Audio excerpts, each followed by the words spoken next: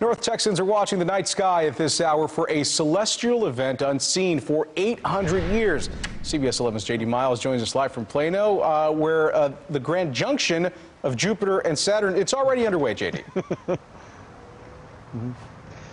Ken, what some are calling the Christmas star is lighting up the sky here in Plano. It appeared just before 6 and remains visible above the southwest horizon. You can even see, if you look closely, one of the moons of Jupiter around it. This is a rare celestial phenomena that hasn't been seen in centuries. They've been inching closer in the sky each night over the past few months. Tonight, Jupiter and Saturn will look like one planet, creating a special holiday season light show visible to the naked eye. Jupiter moves faster because it's closer to the sun, and it's catching up with Saturn.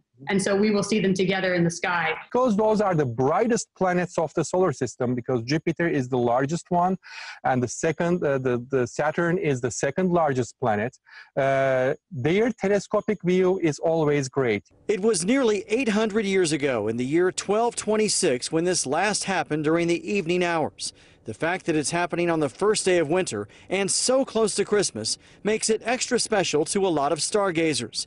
After the year we've had, some look at this as a symbol of hope, while some worry it's a doomsday sign. Astronomers say there was a similar conjunction in the year 7 BC, which has some Christians believing this is the Star of Bethlehem.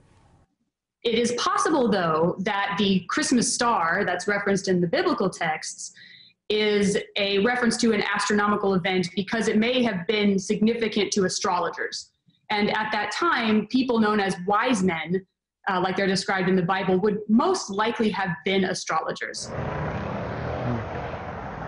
Now again, you don't have to get out of the city lights or use a telescope to see this. It's visible with the naked eye, but only for another hour or two before it disappears below the horizon.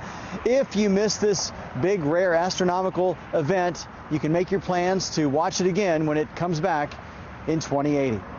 Live in Plano, J.D. Miles, CBS 11 News.